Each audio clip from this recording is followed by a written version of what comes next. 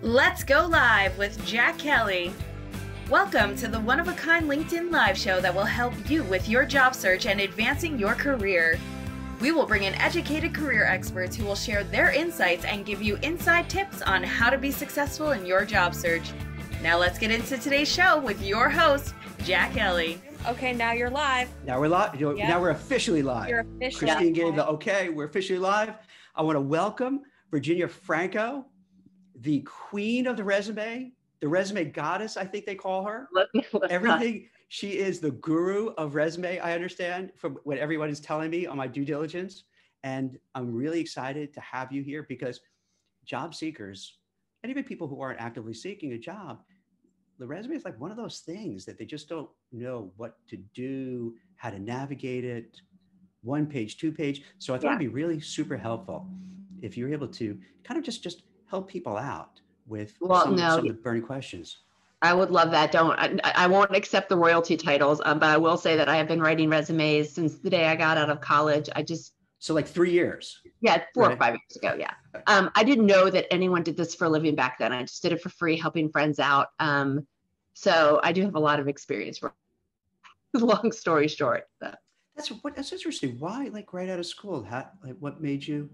You know, when I graduated from college, my degree's in journalism. I've always written, and it was a good job market. And so whenever friends and coworkers were looking for a promotion or something, they'd be like, "Oh, can you help me write this?" And, you know, I use the same principles I learned back when I was first trained to write for the news to write theirs. And so I just always did it. And then in 2008, discovered that there actually is a whole industry that does this and realized that I could. But you were doing it up. So you were doing it consistently all through from graduate. Yep, since the 20th century. So that's why. Did you go into journalism, or you said, "Hey, I'm just running with this. I'm going to be an entrepreneur"? I did corporate communications, and then I did freelance writing, just a little bit of everything. So I wanted to do journalism, but I didn't. My first offer was so low paying, I didn't want to move home, so I made a pivot based on that. So, and then, if you don't mind, so when did you decide just full time? This is it. I'm going to be a businesswoman. Yep. So I hung my shingle out in 2008. I have 4 at the time. My husband's job had taken a hit with the financial crisis. And I thought, what in the world can I do to bring in money and not drown in childcare? And that's when I did industry. And so I was always freelance writing, but I started to do more career writing. So. Wow. When you say career writing, is that separate from resumes? No, I bunch it all together. It's career marketing collateral. So that was resumes and cover letters. And then it morphed into LinkedIn, speakers, bios, like whatever you need to market yourself for job search and career advancement. That's what I write. That's great. And I guess as things evolve, you kind of take on more, because I imagine 2008, I mean, I think I was most likely, I think I was on LinkedIn then as well, but you didn't see as much action as you do now, right? If I recall. Writing a LinkedIn profile back then was like just a quick cut and paste of your resume. It's evolved. Everything evolves. The resumes I wrote in 2008 that killed it then wouldn't today.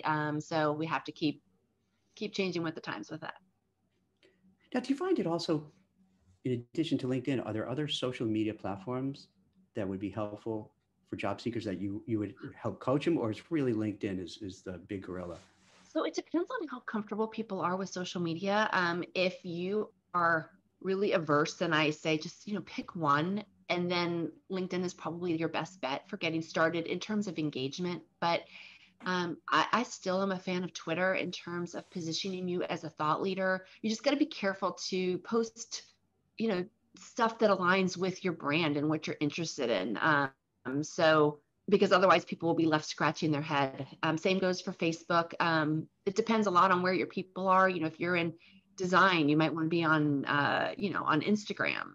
So the answer is it depends, but there's definitely other sites that I encourage people to engage with and engage on, depending on their comfort level with that. So that's great. Now, I could ask you different questions about resume, or would you like to kind of would you prefer just sharing, hey, what you're seeing now, what kind of trends, what people should do? And we can do either. I could comment really quickly on a trend that I'm seeing in terms of, and this has been morphing for the last 3 or 4 years, I'd say, and that's how people are reading these. And I'm not talking about applicant tracking software systems or ATS. I'm talking about just how eyeballs get on our documents right now. People, for resumes, people do print out, but they don't tend to print documents until later down the road. So you need to count on those first few reads being on some sort of a screen, big screens and small screens. And we read differently online than we do in print. LinkedIn is obviously exclusively online, but last I checked, I think it was like 57% of all users use mobile. And small screen reading is tougher than big screen reading. So you have to take that into account. The good thing is the techniques you use to do that, you can apply to anything, whether you're writing an email or a PowerPoint deck or a presentation. So, you know what? I gotta tell you, maybe I'm a little naive. I really didn't give it, I didn't think that deeply about, using your phone and mobile device. So what you're saying is that if, you're putting your resume together, if you're a certain age like myself, you're still thinking in terms of printing it out and having a physical resume. But getting past that, okay, now when you share it, it's not, especially with COVID, you're not going into an office handing it over, and a lot will be on the phone. So that has to make it, I imagine that makes a big difference in terms of how you do, or does it make a difference how you do it? If it's on like, a phone that's this big. Yeah, I mean, God help me if we start writing for Apple Watches. But right now, I just make sure that what I write can be sort of easily skimmed on your standard iPhone. Luckily, everything designed for that screen read conveys really well in print. It's just that the reverse isn't true. We have a really tough time online digesting dense text. So big fat paragraphs, 5-line paragraphs, and then bullets that are just all mushed together. It makes your eyes bleed. That's why those, when you go to iTunes and you see those agreement terms that you have to, all that mushed up small text is tough on your eye. And when someone's in a rush and something is hard to read, you run the risk that they're going to skip it. So what you can do to overcome that is keep your paragraphs to 2 to 3 lines and add just a little bit of space. 0.5 points on Microsoft Word is enough space to let the bullet or the paragraph sort of breathe. And it makes a world of difference. And you can still read it in print. Indenting is just like the stuff we learned in English in high school, where you write in outline format. Indenting is tough on the eye because on screens, especially, we have a hard time reading left to right, back and forth. We tend to jump all over the page. So you need to front load whatever you write. You need to left justify it. What I mean by front loading is you put the most powerful part of whatever you're saying at the beginning of your sentences, because there's no guarantee the reader's going to get to the end. So just sort of things like that. And the good thing is that how we read a news article online, a Twitter feed, or a resume is the same thing. So think about how you digest that stuff, and it applies to your resumes. So would you even suggest, because I'm thinking through the lens, if I'm putting a resume together, maybe even a different version of your resume for when it's just going to be read on a phone. I don't know if there would be circumstances where someone's just going to read on their phone. Yeah, that's the thing, is you don't know, because people will pass it around and they very well likely will print it out later on. Yeah. So stick with the principles that work well for online reading, and they'll print out beautifully.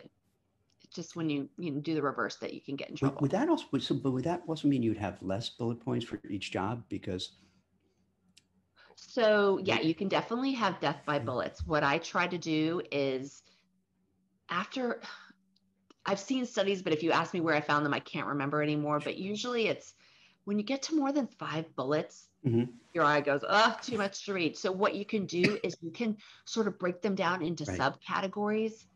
So you could say like your sales bullets and your customer service bullets. So that allows you to have more under a job experience without hurting the eye. The other thing that helps to minimize bullets is to focus on your achievements rather than a laundry list of what you did day in and day out. Those responsibilities aren't nearly, in my experience, as impactful as showing what were the outcomes of what you did day in and day out. So that's really interesting. Are there any other things like that I think for most people you just wouldn't think of? You know what I mean? Like, I think most people Well, have that just basic resume and not really like even considering what you just brought up, even though once you bring it up, it seems so like obvious. so what I always say is sit down and ask yourself with each role, what am I proud of? And how do I feel like I left your mark? And how can I show that? And so what you do is you think about, what brought you, what was the challenge that you faced in Mm-hmm. it? And then, how do you know that you did a good job? And then what you do with those is you say, okay, let's say I'm in sales. I know I did a good job because my territory was at the bottom of the pack and now it's number 2 out of 30. And I did that by, coming up with a territory strategy and calling on customers. So what you're doing is you're sort of weaving your responsibilities into the achievement, if that makes sense. It does, Regina. So it's interesting. So I like your example of a salesperson because that you could kind of quantify it. If my Right. sales goals Right. was X and I have 2X, so I, Right. exceeded expectations. What if you are, for instance, I'll place a lot of compliance, legal risk, audit, Mhm. anti-money laundering, and it's hard to quantify because you're not bringing revenue. You Right. don't have sales goals. So how would you do the accomplishments for someone who, has like this white collar job? Yeah, that you're right, because salespeople have it a little bit easier when it Yeah, comes yeah. to quantifying.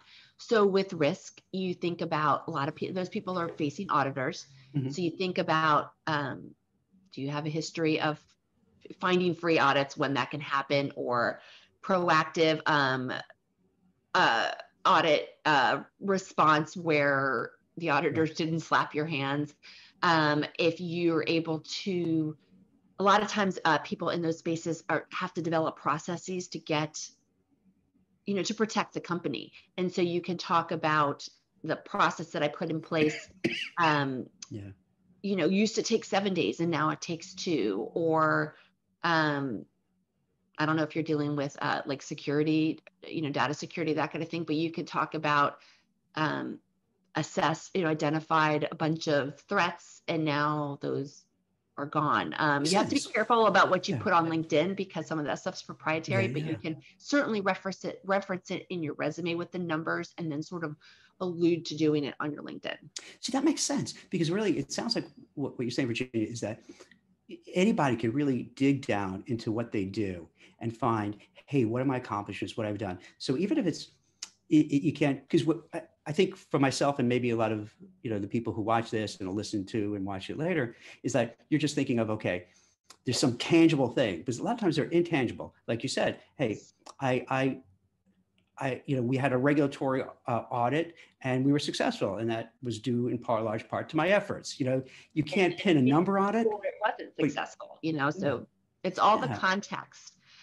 Everyone has achievements, and how do you know that you did a good job? And there's quantify it. Sometimes the quantification is a little squishier, but it's there. And you also mentioned about a narrative. So I don't know if I'm not understanding right, but it seems like you're encouraging maybe more narrative form as opposed to here's, bullet point 1, bullet point 2, and just very bland. Here's what I did. Is that? Each bullet tells a little mini story, and stories resonate. That's your journalism background, right? Yeah, exactly. That's where it's telling a story. Your background's in journalism too, right? No, it's not, at all. What? No. Oh gosh, I thought it was. Well, you're a very good writer. Thank you. I just fell into it. I mean, it's something, and you can appreciate this. I started writing and I enjoyed it and found out, man, I have a passion for it. And it's really cool, like later in life, to see you stumble on something that you enjoy. Yeah, well, you're a very good writer. Thank you. I love writing, but the way you write for newspaper articles and magazine articles is the same way you write for yourself in your marketing collateral. It's just really hard to write about yourself. And so I can see what you say. So it's almost like you're encouraging people to be their own journalist, to find like, here's my story, here's my narrative, here's what I'm doing. And do you think also that would make you stand out in a crowd? Because if everybody else is just blah, blah, blah, blah, blah, I did this, blah, blah, blah. Yeah. If somehow you inject a little, like, how could you, how can you inject, a little bit about who you are without making, especially if you're applying to a very staid conservative company, without them raising an eyebrow like, wow, what are you doing? So the way you can do it, the one section in a resume and a LinkedIn that's really Right. powerful is that summary section at the top. LinkedIn calls it the about section. But there's no better way to connect the dots for the reader as to how you're a perfect fit than to align asking for together with little bits of detail about your career. So you might say, the job posting says, you need a history of, 10 years of, I don't know, medical device sales or whatever.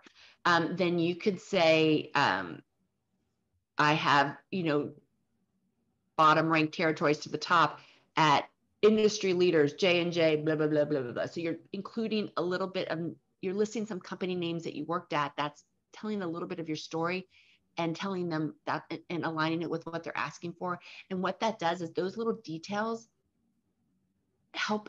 It really does differentiate you from everyone else who instead is describing themselves with a lot of language that's gotten diluted, where they'll say, top track record for success. They use a lot of really powerful adjectives that used to work great, but now they're so overused, they don't mean as much anymore. Yeah. Substitute the adjectives for details, and you're much more likely to connect your message to the reader. And when you say the summary, that's for LinkedIn and your resume, or is that so LinkedIn is the about section, but the Right. summary section is what you would put right after. So let me back up. I write these documents the same way you write for the news. So think about how you skim read a news article when you're in a rush. You look at the headline, and then you look at that paragraph that follows. Those two sections tell you what the story is going to be about and hopefully hook you to want to read more when you have more time. Imagine if a newspaper article skipped the headline and skipped that paragraph and then just jumped into the news story. You'd probably skip it, right? So those two sections, when you put them into the resume and into LinkedIn, do the same thing for the reader. It sets the stage as to how you're a good fit and hooks the reader hopefully to want to read more. With the LinkedIn, you have more room to write that. It's a more conversational approach. The tone is very different, but you're doing the same things. You're showing the reader how you're a good fit by aligning what they've asked for together and weaving in stuff about your career that is unique to your story. The way you describe it, it almost makes me feel that we would collectively be better off if it was really almost more summary and less bullet points from what you're saying. Like, I wonder if that would one day, how the resume would evolve, because I'm thinking about it as a recruiter who looks at an awful lot of resumes, that narrative might be so much more helpful because you hear the story, everyone likes to hear a story, it resonates, as opposed to, like you said, just like I see so many that you put in a word salad of like corporatese and jargon, and you're like, what do you really like do? That word salad? Like, I don't know. I mean, tell me about yourself. I don't get it. Maybe it's a combination. These readers are in a rush. They don't have time to read your soliloquy of life. So maybe you just need that paragraph. And then with your job, you say, here's 5 bullets that show what I'm claiming I can do at the top. Here's how I did it.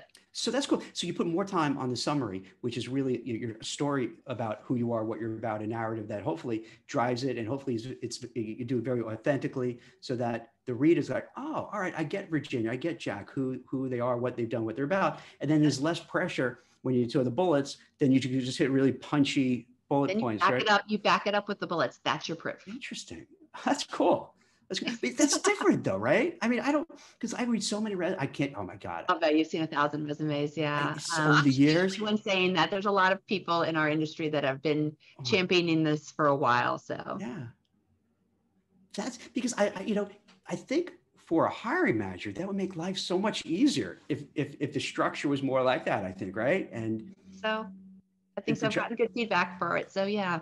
So what is it? I guess with the resume, it's just like a lot of things in life. You have a format, it is what it is, and then you just stick to it.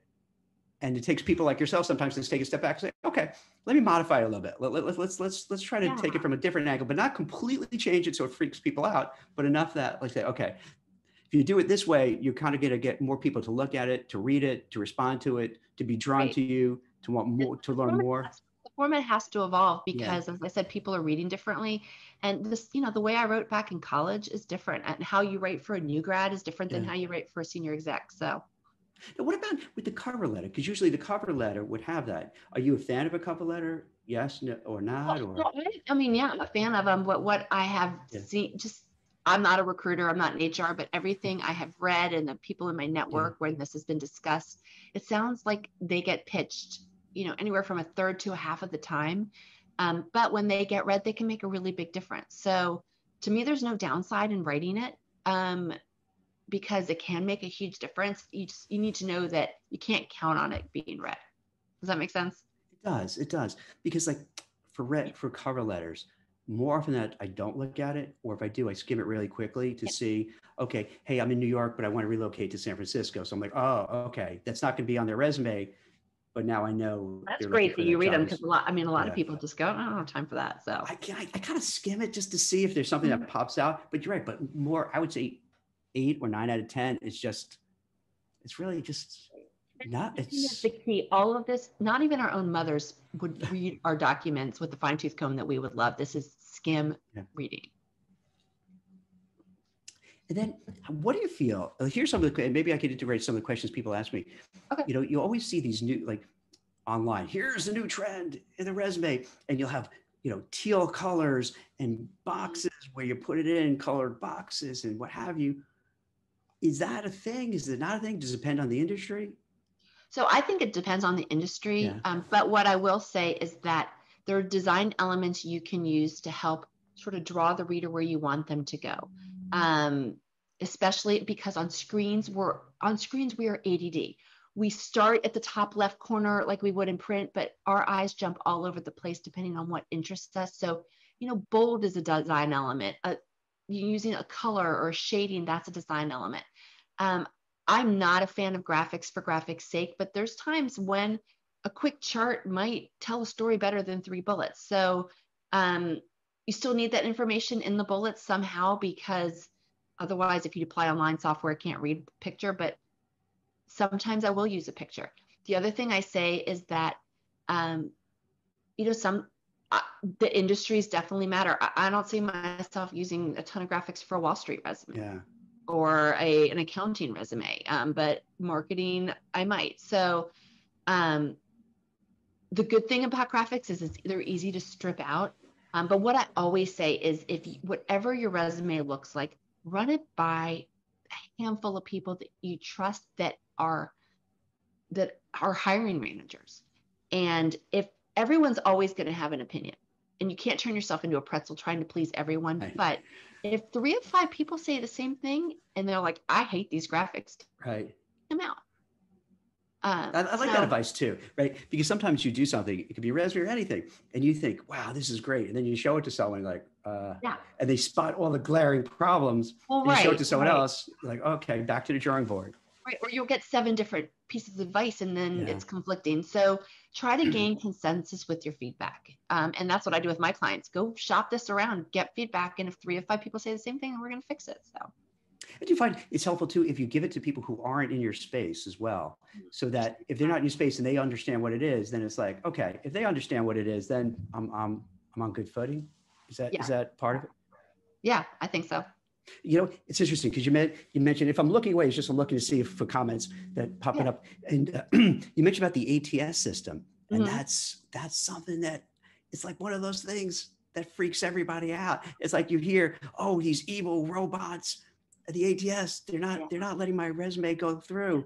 Like, what's the real deal? What's the real inside scoop? Is that the case? Is it not the case?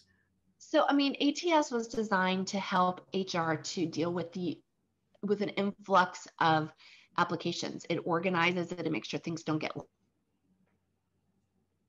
Seems to me that it has become a roadblock, an unintended roadblock for a lot of people. But the reason why for me is that, well, I mean, I never believe that people should use applying online as that first point of entry, because of just how job search tends to work. And people have much greater success finding out about opportunities before the postings come out. But ATS, there's 300 systems, 283 different systems. They all work slightly different. So you have to, I write based on the generalities of how they tend to read our documents. And the main things you have to keep in mind is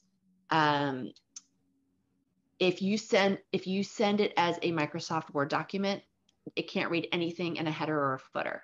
If you send it in PDF, one issue.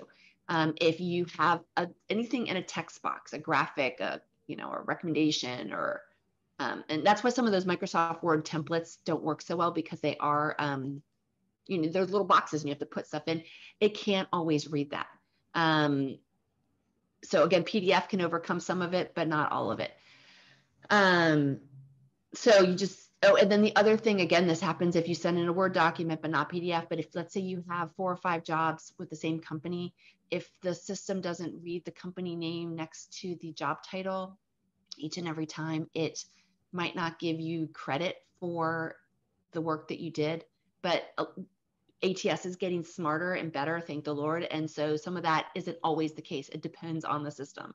When I try to write for the most non-robust ATS, some of those older school ones, and make sure that everything's covered, and then tell them send PDF if you can. But if you can't take it, send the Word document, and make sure you've taken into account all the wonky things that ATS can't do. Thanks. So it sounds like there's just a few things, as you mentioned, that could, be a little challenge with the ATS system, but it's not necessarily the keywords and things like that. It's just more the formatting and that. Well, yeah, I mean, keywords matter, but I've always felt like by the time the posting has come out, not always, but a lot of times there's already sort of a qualified pipeline of people in the running, because it's human nature when a hiring manager has a posting to say, hey, HR, let's get together and write this posting and get it out on Indeed and LinkedIn and all those places. But at the time, they are looking to see who they know, asking other people who they know. And so the buzz is out before, and you've lost your window if you're waiting to apply online. So the good thing is, if you bypass applying online as your first point of entry, it doesn't matter if you have 2 keywords or 700. As long as you show you're a good fit, you're going to do well. ATS isn't going to kick you out for that. It just maybe won't give you as much credit, but the scoring doesn't matter as much. So you're an advocate of it, and I agree with you wholeheartedly on it, especially in this market now where there's so many people in between jobs, that if you're just going to go on Indeed, and I'm not disparaging Indeed, just using this example. Job boards, yeah. You can go there, find something, send your resume up, do a long glitchy application, and it's so hard to get noticed. And it's not because of an ATS, whatever. It's just like you said, there's so many people looking at it. They've already have probably isolated people. But yeah. I guess it sounds like where you're going at with it is that, hey, you want to be ahead of the curve and try to find people at the company to make sure you can get your resume to that right person, or have that person get it to the right person. So you kind of almost like cut in line. Yeah, I mean, I've said it before. It's like the fast pass at Disney World. It will really, like that. It really helps. Yeah.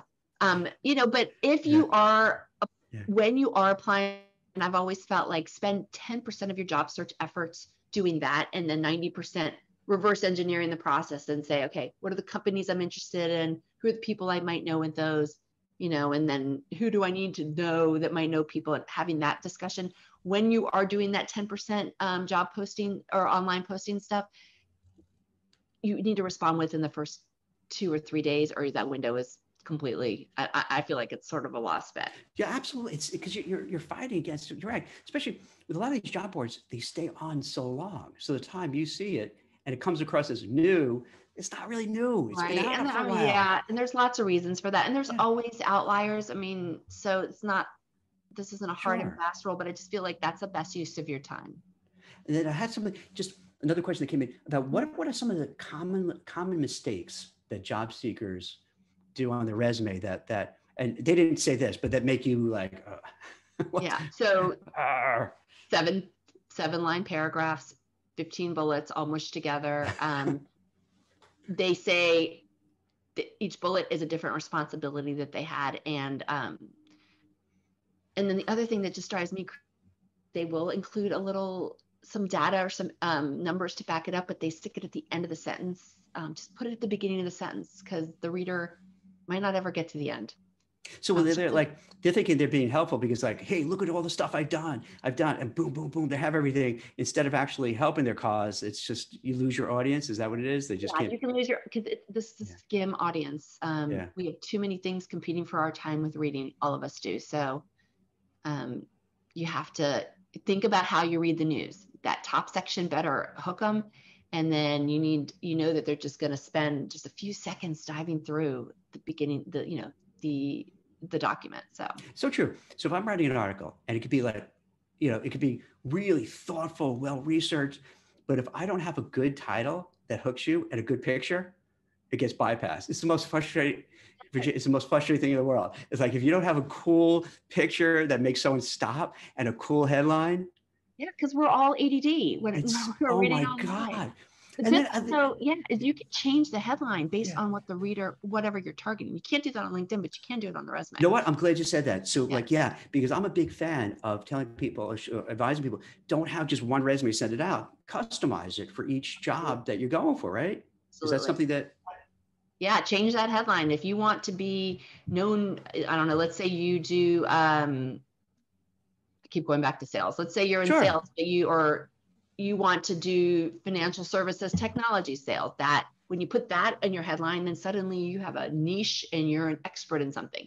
If you want to be more industry neutral and maybe you've done, I don't know, medical device and pharmaceutical sales, and you want to try to target both, you could say healthcare sales. So there's just adding and subtracting words at that very beginning makes a huge difference. Because like you said, the headline is what grabs you. Now, would you also suggest having, so you have a core resume, but then would you also suggest, you mentioned the headline, having bullet points where you kind of move them around depending on the job you're doing, and then maybe adding in and taking out? So, it always depends. But the other thing I always keep in mind is that when people are reading bullets, especially on screens, they tend to look at the very first one. Mm-hmm. And then when they happen to have extra time, you'd think we go down to bullet number 2, but actually we jump down to the bottom bullet of that list. It's bizarre. Oh, really? I never thought, really? Huh. You do top, bottom, middle. And when you're looking at a bunch of columns, you do left or right, middle. So anyway, so with the bullets, if your target is different, then you might want to move a different top so that it's the first thing they see. I never thought of it that, because when I look at a resume, I'll look at, their first job, their current job, what they do, and like the first 2 or 3 bullet points or whatever it is, lines in the paragraph.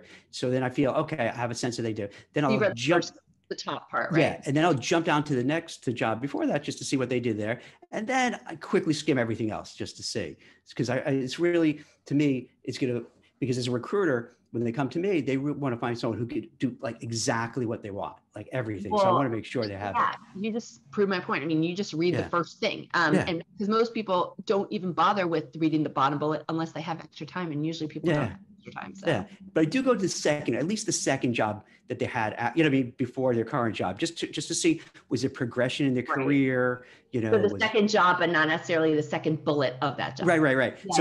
I'll look at the first couple of bullets, but then I'm like, okay, I get it. And then my eyes will jump down to the job they had previously just to see, what did they do? Did they move up? Did they flatline? And I'm not judging them. I just want to understand and get a sense of the person and their career trajectory and their career arc. So I'll kind of look at that. And then the rest, I kind of just skim. I go really quickly. And if I like it, then I'll probably go to LinkedIn, check out the person on LinkedIn, and then maybe do a deeper dive to see, is this person really good for the role? And are you usually the first person that has, or do you have someone else on your team that's scanning them before you? It depends. Like right now, and I'll be very transparent, the area is a little slower and softer because, and this is not politics, just what it is, with this administration, they're not a big fan of regulations. So and I specialize in Wall Street, and these, they're sharp people, and they're like, I see what's going on here. We don't have to worry as much. So it slows down. So then, I have more time to look at it and all that. And then I find out a lot of people don't want to move because they're a little worried. If I have a job, I don't want to do anything.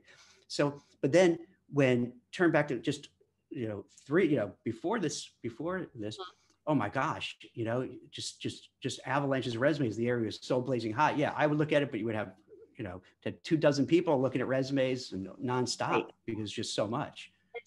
So the time you give to it, especially when you were busy, is probably more than that initial script. That many more to look at. So because they had a bigger pile and they whittled it down for you. So how you read and the time you spent might have changed based on, how many you had to look at. So absolutely. And how about this too? Like I have, let's see, I'll paraphrase the question in terms of videos, because you start to see online a lot of these, having a video resume, and is that taking traction? Do you think it will take traction? I mean, I sort of hope so. I'm all up for any forum that allows you to differentiate yourself. I just think there's always going to be people that aren't comfortable with cameras. This Zoom culture that we've had to adopt is going to help that. I don't know that I see them that breaking the mold in certain industries. But whether you have a video resume or not, you do need to learn to be comfortable on camera, because interviews are online. AI platforms like HireVue and those, the one-way AI interviews I don't see them going anywhere either. So you got to learn how to navigate in front of the camera. I find that so cold, huh? To have that one way. Right? So my son's he's a business major, and all of his interviews with the banks were all that. And the good thing, I guess, is that you had to prepare for the interviews ahead of time. And then people say that those softwares are designed to help remove bias from it, but it's hard because you're talking to a circle and not a person. I find it so dehumanizing to do that. Yeah, but ATS is dehumanizing too. But I see the pros. I definitely see maybe some unanticipated cons, but I think it's here to stay whether we like it or not. Did your son take your advice, or would you give him advice? Some yes, some not, but he did get a job, so yay. I did, congratulations. But what's he doing?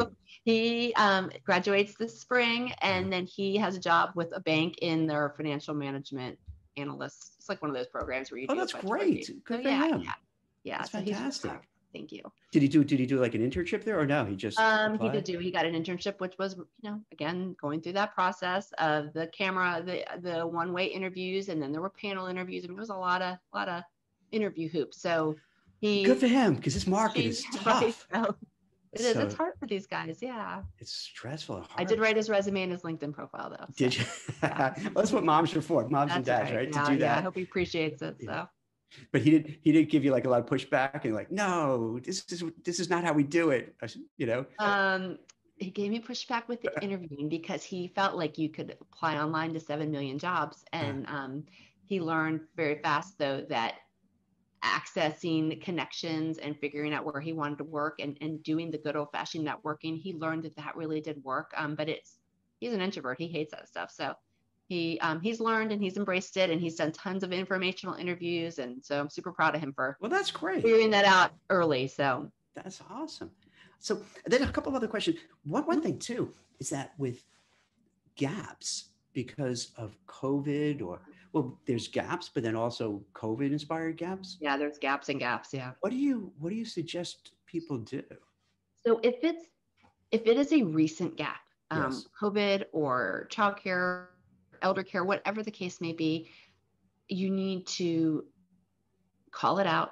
The cover letter is a great place to call it out for sure and sort of talk through it, but explain what you've done during the gap. I have rarely come across someone that doesn't have something to show for their time away, whether they took a course on LinkedIn or they lent their skills to friends for free, or they volunteered, or while they were job searching. So whatever you can do to put that together in an entry, I support doing.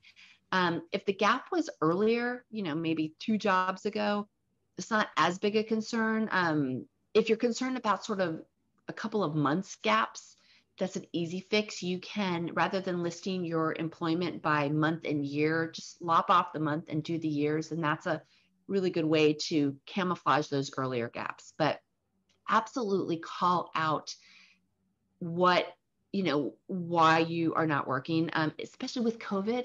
It's easy to say our industry took a downturn and our department was eliminated due to COVID. I mean, people get it, but do call it out, because even though people get it now, they might not remember in 2 or 3 years, which sounds horrible, but I remember seeing that in 2008. You thought, oh, everyone's going to get it. It was a recession. And things start to fade when things recover. Yeah. So it seems like you want to, if there's a gap, and I'll see people who maybe lost their job December, unrelated to COVID, let's say, just these things happen. And then all of a sudden, January, and they're like, okay, wait for the holidays because the holidays usually are slow periods for hiring. Then we, get into January, like, all right, I'm ready to go. And then boom, into COVID. So then they're out for a long period of time. I mean, and there are a lot, can I tell you, there are a lot of them. In fact, I just wrote about this recently, is that long-term unemployed, 27 weeks or so, is like 3 million plus, like a huge amount. And they're having a hard time.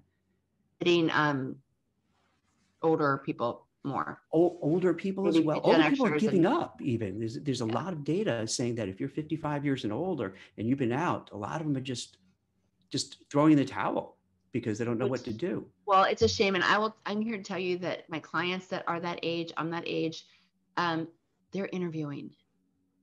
And so the interview process I have seen, obviously it depends on the industry, right. but I am seeing the interview process taking longer. I feel like there's more hoops. People are adding. I said it on a post the other day. It's like death by consensus. I feel like there's the same nervousness around making hiring decisions that Absolutely. I saw back in 2000. Do you see that like in 2008 where they're like, God. let them talk to one more person. Let's, all that's happening. And so that part is frustrating, but there is interviewing going on. And there is hiring going on. It's just taking longer. Yeah. And then it's really frustrating. So for those people who had those long-term gaps or even the short-term gaps, it sounds like you have to build a narrative so that it shows you were doing something. Even if it's, like you said, it could be volunteer work, it could be what have you, but you need to kind of show that somehow you're engaged, right? That you weren't just sitting home. Yeah. I mean, look, when my kids were little and I was drowning in diapers, I did not work a 40-hour week. I didn't get paid for what I wrote. So but I was always writing for free. I wrote PR documents and bios for people. And I lumped that all together as a freelance writing practice. And people didn't need to know if I did it for 10 hours every month or if it was 50 hours a week. But I had some examples to show that I was keeping up with my skills. What would you say too, if you get a job that, let's say, in my world, let's say you're working for Morgan Stanley and you're VP of finance, like, let's say your son's going to be there one day in a little bit, he's going to get promoted really quick. He's a VP at Morgan Stanley, but then lost the job. It could be for any reason, COVID, not COVID. And time goes on. Is it bad if you take a job because you just need a job? You know what I mean? And you have it on your resume, but I don't think so. Okay. Look, I mean, you want to pay the bills. I think that shows a lot of grit that you're willing to do what it takes. It's all about talking about what you did in that role and seeing. I work really hard to see if there are common threads that I can pull from that stopgap job that you took, to show how they help you or help make you better suited for your target when you do finally get that next role. So you feel like, okay, even if you're long-term unemployed, you just need something and you're taking a lesser job, there's an awkwardness to it. You lose maybe a little self-esteem, but it makes sense to do it because at least you have something on there. You have something to show that you're being productive. You're making money. It shows, you get some money in, maybe healthcare, which is important too. So it's worth to take that role. Because I get that a lot from people, Virginia, where they're like, hey, do I do that? Or I'm scared to do that because it's going to look really bad. And what are people going to think of me? I have worked with people that went and worked for Shipt, in those, or Uber. And they did that while they were also doing some certifications online to learn. And we said that you continue to support your family while doing this. And I mean, I wouldn't want to work for a company that didn't sort of respect that work ethic. That's also a good tell, right? Because if, let's say, you were downsized, whether it's COVID related or not, and you took a job to just do something, or you decided like yourself, hey, I'm going to do some writing, I'm going to do some volunteer work. And if they just look askance at it, then you got to judge like, wow, do I want to work for you? Because you really are not very empathetic. And how it's going to be like if I work there, that you're not going to really care about me as a human being. So right. And regardless, it shows the gap, but it's all about seeing what skills that you learned. So, and this is not someone that took a gap job, but I'm thinking about just someone who had to stay home to take care of an alien parent, and they were targeting project management. And we talked through how talking with doctors and nurses and coming up with timelines for caretaking. I referred to the skills that the person needed as as a project manager, showed how they used them, and showed how they applied to this next role. And so sometimes it's a stretch, but there are ways to do that. Kind of related to it, I just saw, and I could be completely wrong with these numbers, so bear with me, but I believe I read that about 800,000 women pulled out of the market because of having to juggle, childcare. I know it's a lot. Crazy number. Like for them, what are you like? Is that the same thing? Like, what do you just say? Hey, this is what happened. And just tell the story of what. Yeah, and what's going on. Some women can't afford to do that. So. Yeah, you talk about what you did if you felt like the best thing for your family was to pull back because you needed to, focus on homeschooling or whatever. There's skills that you use as a homeschooler that you might be able to use for your next job. And you spell out that that's an impact of COVID. So yeah. I think, and you're right. I think a lot of these things you could kind of judge the company, how they react to things like that. If they just say nope, next, then it's in a way it's like, okay, might not be the culture for you. And that it's easy to say from the perspective of someone who is employed, because the people that are unemployed say I'll take anything. But there's always people that are jerks, companies that are jerks, but there's also people that are wonderful and companies that are wonderful. So again, and that's why doing the outreach and the networking beforehand, you will get a sense for who those wonderful people are, who those great companies are beforehand. So you're not wasting your time with the bozos. You know what? And before, they went quickly, like 45 minutes or so. We didn't talk that much about LinkedIn. Do you have any, because to me as a recruiter, I probably look more closely at a LinkedIn profile than the resume at times. Mm-hmm. Because I feel it's a little bit warmer. I get to see the person. The tone is different. It's the chance for the reader to hear your voice. Yeah. And you do a lot of LinkedIn work, right? What would you suggest to people when it comes to their LinkedIn profile that, really helps them and what hurts them? So first off, the biggest thing you can do to help yourself, and the biggest thing that hurts you if you don't, is when you make your headline be your default. When you are creating your experience, you're entering in your job, there's a little box that says, make this job title be on LinkedIn. Don't check that box, because what you want your headline at the top of LinkedIn to include words that someone's going to type in when they are searching for someone who are in the kinds of roles that you're targeting.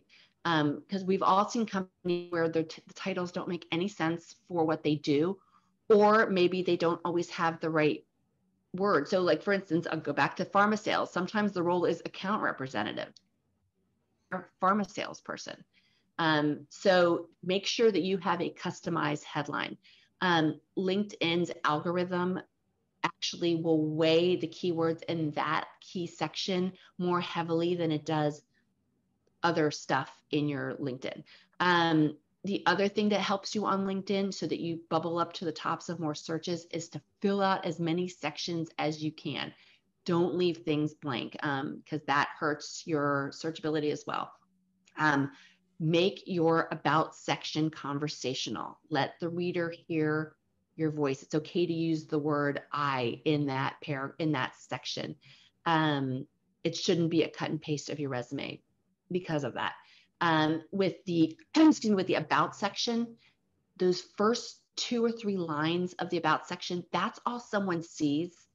And they have to want to click to read more. So make sure that those 2 pieces say, this is why people hire me. I fix hot messes. I turn around teams. Whatever it is that people bring you in for time and time again. I protect companies.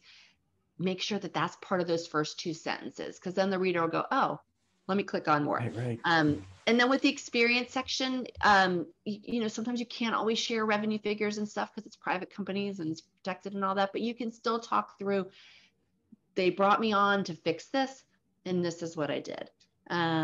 What else? And then with LinkedIn, you could have a little bit more of that free form as opposed to the resume that's a little more. I like to mix narrative with bullets on LinkedIn for sure. But then remember, the people are looking at this on a screen, so don't have big fat paragraphs. Make sure to have space in between your paragraphs, all of that, because it just makes for an easier read. How about this? Can I run a few things by, see if these are things that drive me crazy with the resume and LinkedIn as a recruiter? So how you feel about it. With LinkedIn, when you don't have a photo, number one, it just kind of is like, come on. What do you think when people don't have a photo? Just put it on there already. And then, or you have a photo and then it's some dude having their arm around their you could talk about cropped out. And they cropped out. It's like, okay, we get it. Or you have a girlfriend. Circa 2003, that, yeah. Right. Or you have, or this is on a resume too. Resume and LinkedIn. The phone numbers don't work. Like you call, or the phone numbers all, fold up. So when you call, you can't leave a message. Yeah. Make sure you put on there that you check it. Yeah. That you answer your voicemails. And the good thing about the headshot stuff is if you can't afford, you can pay $200 or $300 for a headshot, but if that's not in your budget, there's really good iPhone software now. My first picture, I've told this back when I went to Home Depot and I stood in front of a white refrigerator and my teen daughter fixed it with her iPhone. And it's my one now is better, but it wasn't bad. So there's stuff that you can do, but don't crop out a picture of someone else. Make sure it looks like you now and not you back when. There's a lot of that, right? There's a lot of that. Yeah. And then you meet the person, you're like, wait, is this the same person? If you don't have the picture, it raises more flags than it doesn't. If you don't fill in the blanks for people, they're going to fill them in for you and they're going to get it wrong. So just put your dang picture out there. Yeah. Too, I, as a recruiter, don't laugh at me. What happens sometimes, if I see a picture and they look like a nice, friendly person, I'm so much more excited to get and call them about a job because this person looks nice and friendly. I can't wait to contact them. Where conversely, if you see someone you're like, I'll still call them. If you use Photo Feeler for your own. What's that? The Photo Feeler is a website and it's free for the first one and then nothing you pay for afterwards. So basically you take your headshot and you stick it on their website and you crowdsource responses and then it ranks it for like friendliness, professionalism. I forget what all else. Oh, all right. Cool. It's photofeeler.com. Oh, because I'll see sometimes people do that. And I didn't know it was from this. So that's probably okay. Yeah. So I've done that for all of them. So how about this last pet peeve? I don't know if this bothers you too, where you have an email address that is just cringy and they didn't change it. And you're like, No. Yeah. So definitely make it, don't let your email say something about you that you don't want. Right. The good thing is that you can have a quick Gmail. It can be just for your job search. Make it professional. Same with your phone number. If you don't want to share your phone number, go get a free Google Voice number and forward it to your cell. And it can be just for your job search. I know a lot of people with privacy worry about all that stuff. But it's easy to set those things up, and it's just all part of your image in your brand, and it can make those little things make a difference. That's great. Well, you gave a lot of information. See, I wasn't wrong with saying the resume queen. I should have added LinkedIn too, so to have both of those. Right. But is there any last piece of advice you'd like to share, or that was like that's enough for people who taking notes? It takes a village to job search. It is a rough process. A woman on my podcast the other day was saying that just for women with advancement, people that surround themselves with other successful women tend to advance more. But the bottom line is when you have people around you, it will get you farther. So do not go at this alone. Have people in your corner you need somebody that will let you vent and cry and have a pity party. You need someone that will kick you in the butt when time for the pity party to be over. And then you need some people that are knowledgeable about this stuff. Because, my mom, I don't want her advice from back when. You need people that are currently hiring, currently in this process to weigh in. So that's brilliant. That's brilliant. I love that. That's a great way to end it. So Virginia, thank you so much. Virginia Franco, it's a pleasure. LinkedIn expert, resume writer expert, really awesome, super nice person. And what I'll do is cool with you. We recorded this. We'll post it as a podcast on social media. And then this way people can ask you questions if you're okay with that, let's say we post on LinkedIn. Yeah. So that if they want, because I did get a lot of questions from people. I asked them beforehand to share it with me and then share it during it. So that's why I wasn't rude when I was looking away. No, I'm happy. And if I ever get stumped, there's a fabulous network of people on LinkedIn that do what I do. And because all of my strategy, everything I say I didn't come up with it on my own. It's all based on. No, take credit for it. Other people. Well, no, take credit. Based on feedback from recruiters like you and HR people and hiring managers and other people that have been doing this forever. So. Well, great. Well, you know what? Seriously, that was really a lot of great advice. And I think the people who are watching it now and the people who will see it later on, they could learn a lot from it. I think there's a lot of stuff so that even, after doing this for 25 years, I'm like, that makes sense. That's so interesting. I didn't think of that. So I think it's going to be illuminating for a lot of people. And I think they're going to learn a lot of things. And I think it might help crystallize what they need to do next, make them aware of things they haven't been done the right way, or maybe feel a little better that, I was doing it this way. So I feel a little bit more confident now. So I think this was really helpful. This is one of the things I can tell you after doing this for so many years, that people are just so, and you know this better than I do, they're so stressed out about it. And the way you describe it so clearly, concisely, walking through it, I think this would be a big help for a lot of people. So I'm really super glad. Thank you for giving me this platform. I love what you're doing because people need help. Yeah. They need a village. So. Yeah. I mean, that's the whole thing I'm doing with WeCruitr now, Virginia. It's just like putting out there just to help people. We'll have meetups to help people, just like you're saying, exactly what you're pointing out. You need that tribe, that group of people to bring together folks, sometimes just to commiserate about what's happening and get ideas. So I think if enough people do that, because, there's just so much negativity around. So if enough people try to do something positive and try to help, we're all going to make a little bit of a difference. And I think you're going to help a lot of people. So thanks. Thank you. Excellent. Thanks. It was great meeting you. You too. Okay. Bye-bye.